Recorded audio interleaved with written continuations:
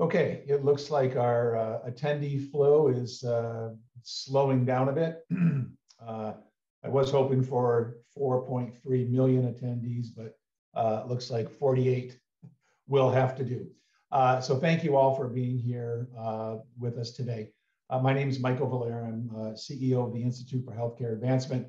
Our organization, Institute for Healthcare Advancement, is a co-sponsor for this conference, along with the Harvard Center for Health Literacy. I hope you're enjoying the conference so far, and I hope you get to learn an awful lot while you're here. So today's session is about a certificate program that the Institute for Healthcare Advancement has created. It's called the Health Literacy Specialist Certificate. This is a professional development tool, and my purpose for today is to really tell you about the certificate, how it came about, how it was designed, what is in it, what all you can expect to see when if you decide to take any of these courses, how you can use this in terms of your professional your work, your own professional development trajectory, and how you can implement some of these aspects or elements of the certificate into your work. And I want to try to finish at about 5 minutes until the hour. So we have about 15 minutes for Q&A. The session ends at 10 minutes past the hour. If you have a question, please go ahead and type that in the Q&A box. I don't have a moderator, so I'm probably going to just look at that and answer those questions toward the end or at the end of the session. If you want to just chat with your fellow attendees, go ahead and use that chat box function. That'll work for that. You can either send the chat to everybody, or if you see somebody on there who's a buddy and you want to just send them a hey or a shout out, you can use that tool as well. So let's go ahead and get started. Thanks again, everybody, for being here. Let's see. Here we go. Okay. So as with any session, we want to kind of give you our learning objectives, what we're going to learn today. We're going to provide you with an overview of what this Health Literacy Specialist Certificate is about, what the actual micro-credentials are here. And one of the really important elements, I think anyway, is the distinction between a certificate and certification. These are two terms that get confused or misused or used kind of in error quite often, but they are actually quite different entities. And so what this is a certificate, and we'll talk about what some of those differences are. Again, we'll talk about how this was created, and then how this certificate can be used in your own professional development and the benefits of earning any of these certificates, and then our next steps. So let's go ahead and get going. First, just a little shout out for ourselves or context for who we are and what we do. The Institute for Healthcare Advancement, we're a 501c3 healthcare nonprofit. We're a public benefit charity. We've been around since the early 90s. We've been in health literacy since 1999. We produce an annual continuing education conference. In addition to this one, that's in May. That's a virtual conference, and during the pandemic, since it's been virtual, we've waived the registration fees for that. So we hope you can join us there in May. We also publish the journal Health Literacy Research and Practice. That's a peer-reviewed, indexed, open access journal. And we also administer the Health Literacy Solution Center. There's the URL on your screen. This is an online community hub of individuals who are interested in health literacy. It's about 10,000 people. We provide information on our opportunities for education, to share and look up resources, and also to be able to network among your colleagues, your peers. So the 7 micro-credentials that are involved in the Health Literacy Specialist Certificate, you can see here on the screen. And we'll talk about how we came up with those different areas in a little bit. But each of these is a separate micro-credential or program that you can take. The asterisks are indicating which ones are available. So the language, culture, diversity, that one is available to take now. We're just finishing up the final standard setting and beta testing for the ones that are with 2 asterisks. That would be education, ethics, public health, and community engagement. And those should be available for you to take within the next 2 weeks. And then sometime in November, the final two micro-credentials, communication and organizational systems and policies will be available. So what is an assessment-based, I'm just trying to get rid of this little line up here. An assessment-based certificate. Essentially, it's a short non-degree granting program. So it is very targeted in terms of what it teaches, provides instruction and training toward gaining knowledge, skills, and competencies in a specific area. And then there's a final exam, or what we would call an end of program assessment. So that's why this is called an assessment-based certificate.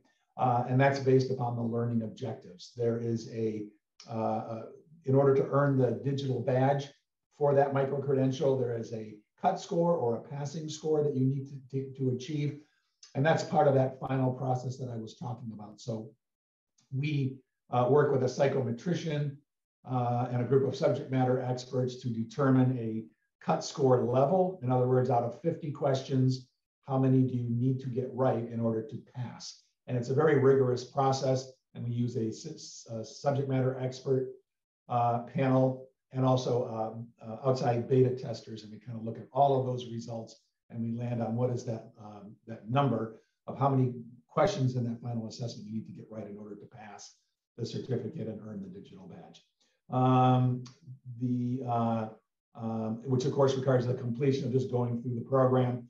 And the reason that we do this is to build capacity in a profession and fill an ongoing skills gap. That's really what a assessment-based certificate is about. And so, sorry, my slides I'm having a little issue with them. Here we go. So we talked a little bit earlier about what are the definitions or the difference between a certificate and a certification. So what we're offering here is a certificate, and that is based on very narrow content scope. In other words, the communication micro-credential will focus specifically on issues within communication within health literacy. A certification is really based on your broad professional role and how well educated and how knowledgeable are you within your particular field. A certificate does not grant a designation or a credential. You'll earn a digital badge, but it doesn't award a designation or letters after your name, whereas a certification does. So many of you attending this conference may be a CHES or have the CHES or MCHES designation. CPA is another type of designation. So for a certification, you would earn, if you pass an examination that you sit down, you would earn those credentials, and those are good for a certain number of years, at which time you need to requalify for those. A certificate reflects completion of a training or curriculum. So when you take one of those courses, such as the communication or the public health or ethics, you would earn that particular certificate, or in our case, a micro-credential. Certification is not really based upon a curriculum or a training. Again, it's reflective of your knowledge base and your skill base as a professional in a particular field. A certificate does not have maintenance and renewal requirements. It's just you take it once and you've learned something. A certification, you do have maintenance and renewal requirements. You may have to, you generally would take a proctored examination at certain intervals. You may have to have a certain number of hours of continuing education. There may be some other options in terms of other kinds of portfolios that you can do, work, those kinds of things that would allow you to maintain that particular certification. The certificate is proprietary and institution specific. So in other words, IHA has the copyright or the intellectual property rights to that certificate program. And the certification, it's really defined again by your profession and your publicly available resources. How well do you know your profession and what it is that you do? So how did we create this certificate? We started in 2016, quite some time ago. And we really just asked people, is this something that you'd be interested in? And we got a very good response in terms of the interest for that. So we decided to go forward. We had a call for applications for people to participate in a job analysis task force. And you can see at the asterisk, that's the citation for the standards that we followed in terms of pulling all of this together. We had a task force of 16 very diverse subject matter experts, and over a 2-day period, we kind of did went through some exercises, and we answered the questions: what would an individual need to know, and what would an individual need to be able to do in order to be considered a health literacy specialist? So those came up with knowledge statements and task statements that one would need to know and be able to do in order to be considered a health literacy specialist. That information was pulled together by a psychometrician, vetted by the job analysis task force participants, and put out into the broader health literacy community. We had a response rate of 64%, 334 responses.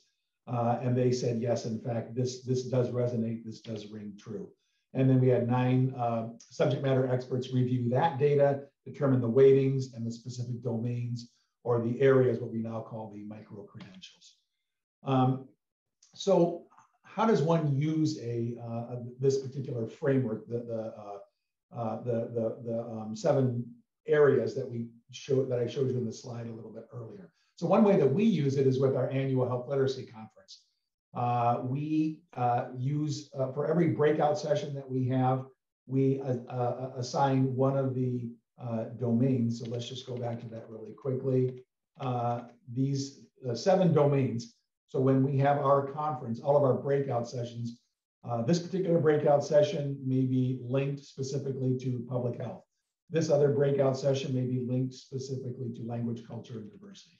So if you're using this as a guide for you to design your own professional development or your own educational journey or experience, we provide those designations for you.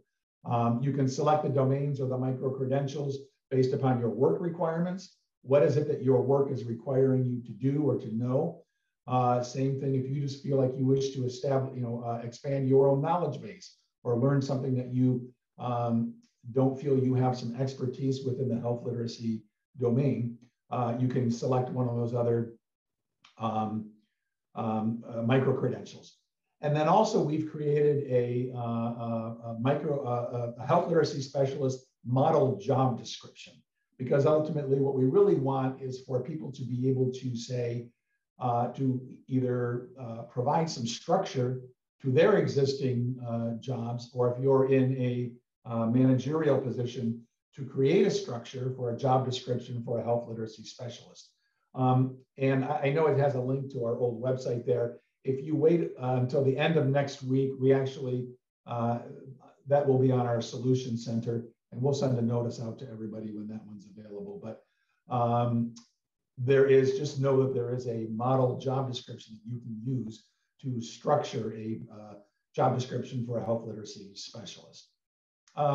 So also, what are some of the benefits for earning a health literacy specialist certificate? There's lots of different ones. Really, when we're talking about this, we know that those with limited or poor health literacy tend to have poorer outcomes and have experience a lot of disparities in terms of accessing and using the healthcare system. We know that there are significant gaps there between the healthcare system and individuals with limited or low health literacy skills. So by learning or by taking this particular course, you learn about that, and you learn ways. These are very practice and operationally oriented. You learn ways to kind of close those gaps and how to be much more inclusive in your work, so that we tend to level the playing field and that we make that move or that jump or move that needle a little bit more to an outcome or a vision of health equity. So some of the specific ways would be any healthcare organizations that serve a Medicare or Medicaid population, which is essentially most everyone. You have a requirement to make your health information accessible, including grade readability requirements. These are things that you can learn when you take some of these micro-credentials, specifically the communication one. Healthy People 2030. has organized the social determinants of health into 5 domains, and health literacy is a key issue in the health access and quality domain. And we know that health literacy and implementing health literacy practices can really have an upstream effect on many of these social determinants of health. And health literacy specialists can really become the subject matter experts or the advocates in their organization to lead efforts to ensure health literacy is addressed in all patient-centered encounters and materials. This is really important because it takes a champion. It takes somebody who really understands how to organize and how to build these teams, these collaboratives within your own organization. And the micro-credential on organizational systems and policies really provides you with that information on how to go ahead and do and organize that. You know, health literacy specialists become part of the solution. You can really help to establish those strong relationships with patients and their families, resulting in better patient adherence, for instance, to things like medication prescription, managing chronic illnesses, and really help to teach providers how to build those strong patient-provider relationships, which of course has that downstream effect of really helping to increase that self-efficacy within patients, that understanding. It can also facilitate the development of disease management, case management, and care transition programs and other quality initiatives. Again, those who are reimbursed by CMS or anybody who's just really interested in better outcomes for their patients.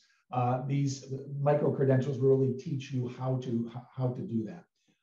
And again, this leadership aspect of creating and leading your internal collaborators to achieve health literate organization status. And again, you know, I think many of you really understand and know this. One of the key factors to a successful implementation or infusion of health literacy into an organization starts with awareness. If people don't understand what health literacy is, the scope of how pervasive it is, we know that only about 12% or about 1 in 10 adults in the United States are considered proficient in health literacy, which means 9 out of 10 are less than proficient. And about a third fall into the bottom 2 categories, which are below basic and basic in terms of health literacy.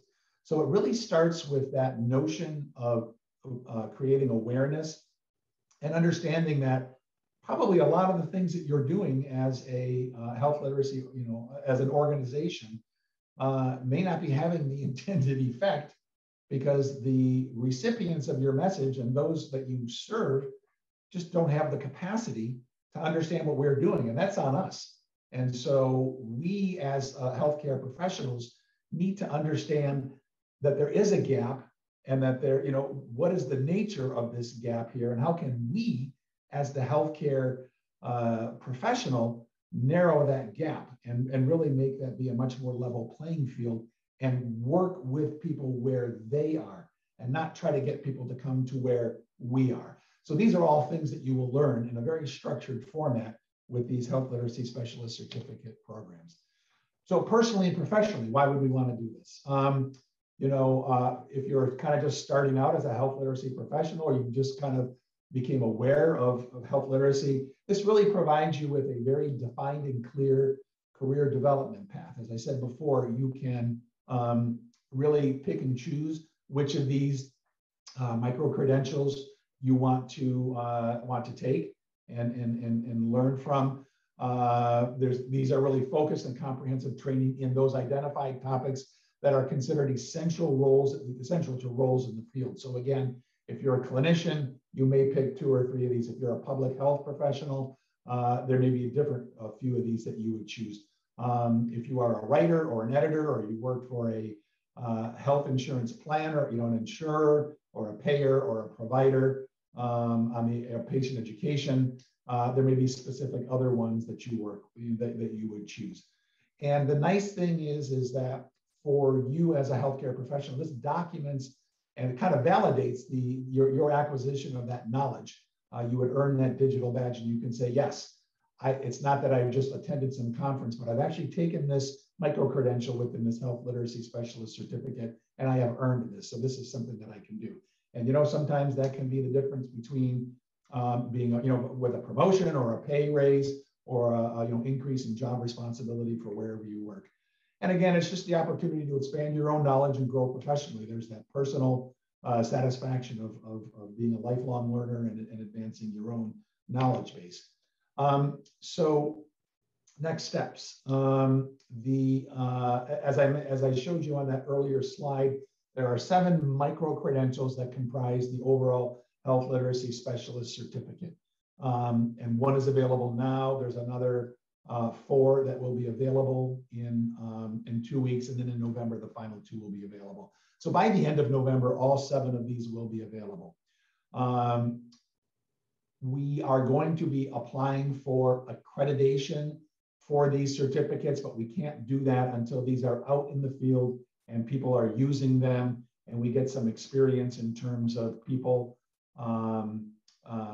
actually taking them and see how they do with their performance on the final assessment. And actually, that's part of our beta test process. So this accreditation application for each of those micro-credentials is actually going out after our beta test is being done. So by the time we release these for you to take, that accreditation application has been submitted to ANSI using the ICE 1100 standard for assessment-based certificate programs.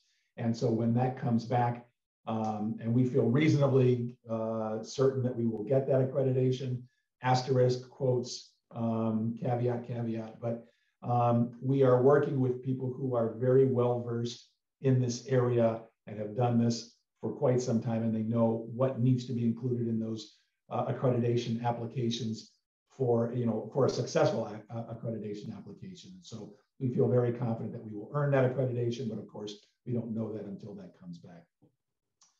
Since this has been an ongoing process for quite some time, there is kind of a shelf life for this information. So we will be doing our next job analysis in the first quarter or 2 of next year of 2022. And what that really will be is just to kind of review the information that we have in these certificates to make sure it's still current. Now, frankly, the program was only created within the last year, and we were using peer reviewers, subject matter experts. So the currency of all this information is very fresh. This is just a procedural step that we need to go through. But the good news is that we are using, that we are going to invite those from a couple of other countries to participate as well, so that this certificate would have some validity in other countries as well. Right now, the initial job analysis task force was composed of individuals strictly from the United States. It could certainly be used in other countries with similar approaches in terms of healthcare system, but in terms of the accreditation process and the standards, it probably wouldn't be something, if you were in another country, that you could say, yes, there's an absolute correlation here. So, for instance, we have some friends and colleagues in Canada. We will be inviting them to participate. We've had some initial conversations with some folks in the UK.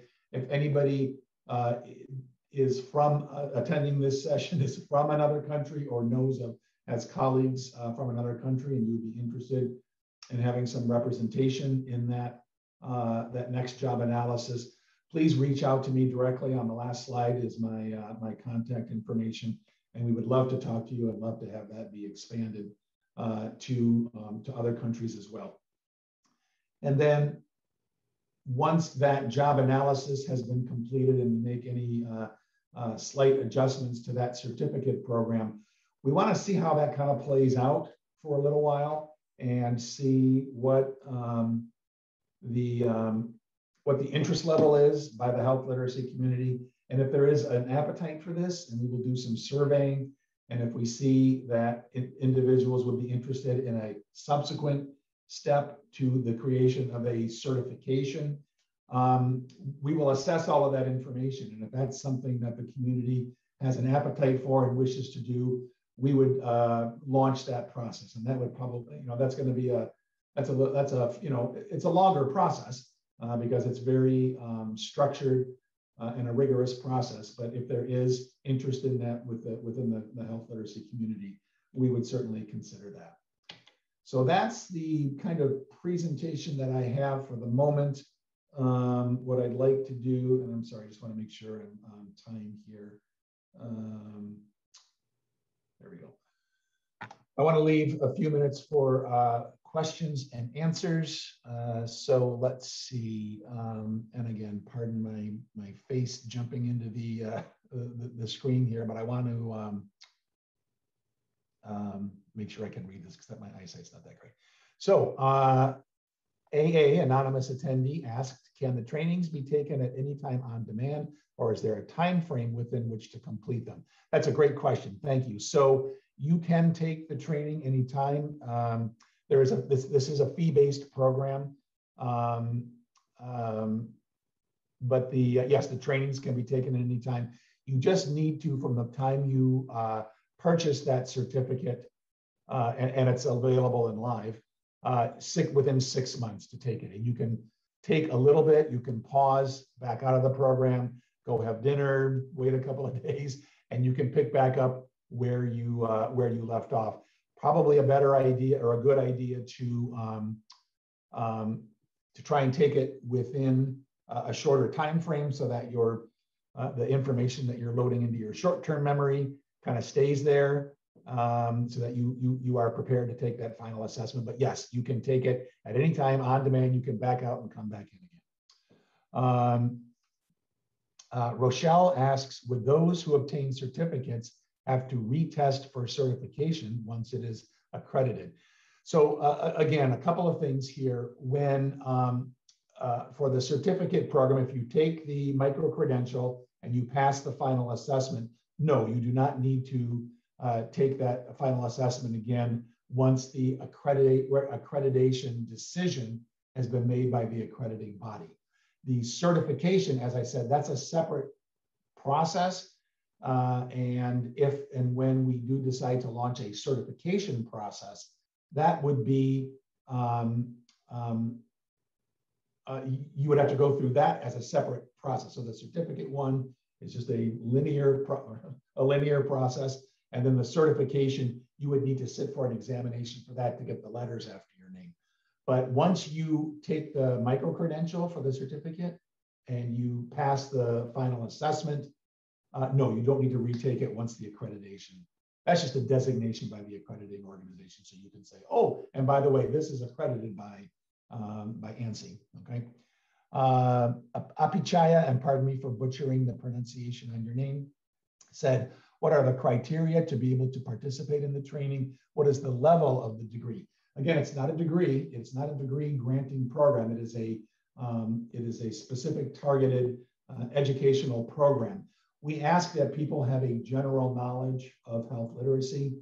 And on our Health Literacy Solution Center, there is a Health Literacy 101 training that it's a recorded one, and I give that every year at our Health Literacy Conference. That should provide you with a good general overview of health literacy. There are a few other general health literacy introductory types of programs that we would suggest for you to take, just so that some of these things are not completely foreign to you. And if you visit our Health Literacy Solution Center, there are some links there for some of these introductory types of courses that you can take. The one that we do is simply one. There's a number of other ones as well. And that URL is healthliteracysolutions.org. It's on my on the final slide, on the slide there in front of you. So let's see, that was answered live. Pardon me for the, okay. Deborah asks, is the 6-month limit for access per micro-credential or for the entire package plus final assessment? So it is for the time when you purchase those certificates and they are actually available. And if you need some additional time, you can write to us and say, can I get some time? And we can work with you on that. It's just sort of a standard within this particular field that these things not be, not have any kind of time limit. So it's just to kind of make sure you're focused on that, and that you, and that you make sure you take that within a specific period of time. So I think one of the other things that Deborah is alluding to is that We are, look, we're a nonprofit. We're not really, our primary goal here is our mission, and part of our mission is education and elevating the health literacy field. We are charging for this because we did make a significant six-figure investment in creating this. But if you look at the fees that we're charging for this certificate, they are very, very reasonable. And if you go on the Health Literacy Solutions Center now, there are some pretty significant discounts for purchasing those either individually or as a package of all 7. Those discounts will be available from now through the end of the year. And so again, our goal is to make sure that we get you educated, provide professional development opportunities for you. We have continuing education credits you can get for these micro credentials as well. And that's sort of our overall goal. So Deborah, I hope that answered your question. Let's see, and FNJORAI, I'm sorry, I'm not going to try to pronounce that just out of respect for you. But did you say these are already available? What is the application process? There is one of those is available now. Let me just scoot back to the slide here. So the language, culture, and diversity, the one with 1 asterisk, that is available now. You can purchase and take that now. Education, ethics, public health, and community engagement should be available, let's just say by the end of October. Those are just going through the final standard setting and beta testing processes right now. And as soon as those are done and we establish that cut score, those will be released and available for you to take. And then the final 2, communication and organizational systems and policies, those should be available sometime in November. So again, at the latest, by the end of November, all 7 of these are available.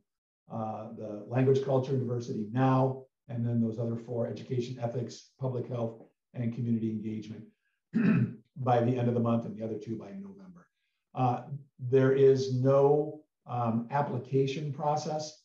Again, we just ask, and this is for your benefit, that you have a basic understanding of health literacy. And so what I was alluding to with the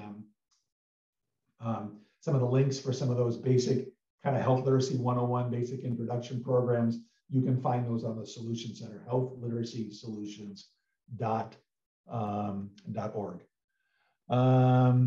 Let's see, and there were a few chats. Let me see if there were some actual questions in there. Please post your question. What is the website to sign up for the certificate? Is there a cost? So the website is healthliteracysolutions.org. And yes, there is a cost. It is a pretty reasonable cost, and that's all listed there on the website. Did you say it's already available and open for application? What is the process? We just answered that one. Okay, let's see. Is there another question in the Q&A that I did not answer?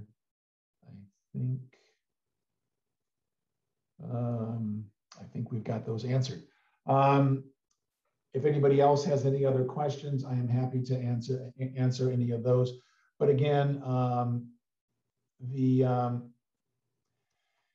this is an effort for us to take health literacy best practices and principles and provide a structured approach for you to learn what those are and how to use those, and then put that into your particular practice. So we're really, we're trying to just provide a very structured approach to your professional development so that you can learn how to implement these practices, understand these practices, and implement them into your professional work. I think there's a very satisfying component to being a lifelong learner and learning some of these things, and also to be able to say, yes, I took this, and this is something that I could put on my resume. There's a digital badge you can use on your LinkedIn or on any of your profiles or your e-resumes, any of those sorts of things. I think there's certainly some pride that you can take in terms of saying that you've taken these steps to, to continue to learn. and distinguish yourself as a health literacy professional. And so the cost, again, if you go to healthliteracysolutions.org, there is each of those certificates, if I recall, if you bundle all 7 of those together and you pre-purchase those, I think the cost for all 7 of them is somewhere around $650 or $700. To contrast that, I just took a single certificate program from an organization to learn about, this was a while ago, to learn about certificates and to learn about certification. And that one certificate to learn about certification cost $1,500. So if you look around, these are actually very competitively priced. The cost for attending a conference, as you know, can be $200–300 for a conference, and it's not a structured approach. So everybody with whom we've spoken and our kind of landscape survey of what these things cost have agreed. These are very, very reasonable fees for this. So I think just looking to see if there are any other questions that we had not addressed. I think that's about it. I'm going to stick around for a little bit. If anybody else wants to post another question. I'm sorry, I know this virtual platform certainly has some lacks a little bit in the immediacy of being able to raise your hand and just ask a question. But go ahead and post any of those questions in the Q&A. I think we've got about 3 more minutes left. But if not, thank you all very much for attending. And if you have any questions that don't get answered today, please feel free to email me. Let me get back to the last slide there. Oops, of course. Here's my contact information. And let's see, was there one more? I've been involved with beta testing. It's a great, oh, thank you, Marguerite. So there we have our first testimonial. Thank you, Marguerite. I appreciate that. And a couple more chats. Can you send us the link for applying? So again, it's not an application. If you go to healthliteracysolutions.org, healthliteracysolutions.org, it's right there on the slide. You can just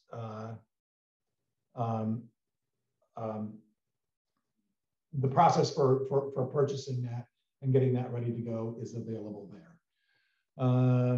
I think that's about it. I'm sorry, doing this on my own. I know you got just my forehead in your screen, so my apologies. Any questions, again, please email me, mvaler@ihaforhealth.org. And I will be here for another 1 minute till the session ends. But again, thank you all for coming here. I appreciate it. I hope this is something that you avail yourselves of. I personally think this is a great program. And that's a biased opinion, of course, but as Marguerite said, she also agrees that it's a great program. So thank you for that. Take care, everybody. Enjoy the rest of your conference, and hope to see you in some of the other sessions.